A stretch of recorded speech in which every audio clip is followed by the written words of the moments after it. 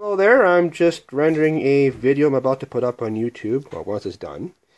Just wanted to show you how I'm doing that and what I'm using. I have an old Dell Inspiron laptop, A600. It's running OpenBSD. As you may notice, there is some damage on the LCD panel. I'll have to replace that panel one of these days.